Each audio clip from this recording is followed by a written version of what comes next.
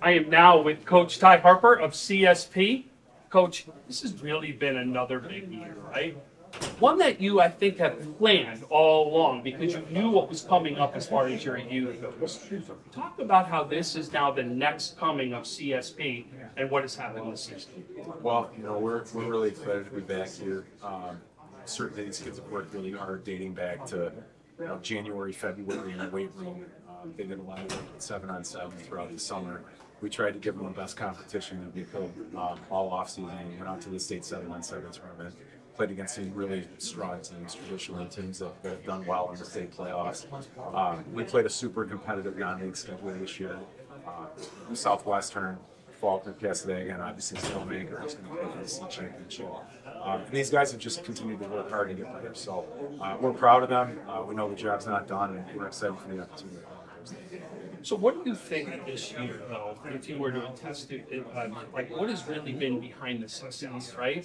Talk about the team as a whole and really where that success has come from. Well, really, the kids deserve the majority of the credit. They took it upon themselves to get stronger in the offseason. That was a big goal for us. People see the results on the field, and there's so much that goes into that.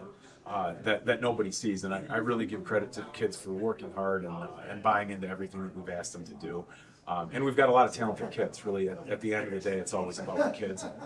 We can ask them to do anything we want, but it's on them to go out and execute. They've done a great job of executing. You talked about your non-league schedule. You saw them week 1 in your non-league schedule. Am I correct?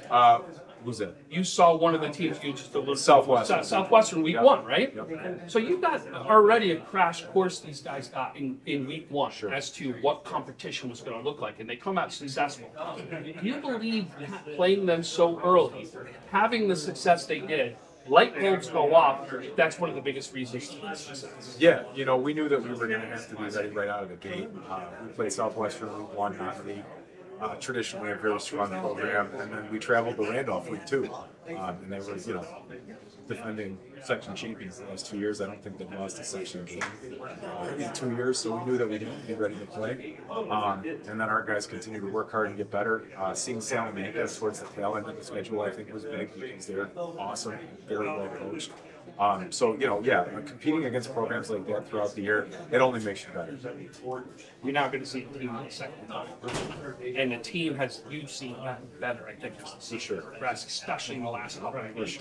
Right? So what has to happen on the field for you guys to be able to repeat yourselves in sectional championships? Yeah, Wilson's a great opponent. I think you saw on Friday night the type of character that they have and the type of resolve that they have, going into a game against a team that was probably the favorite.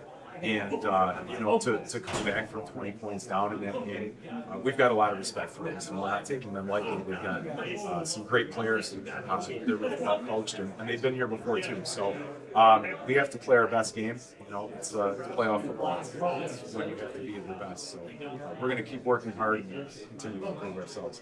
I don't want to look ahead. I'm not even saying if I want you to look ahead, right?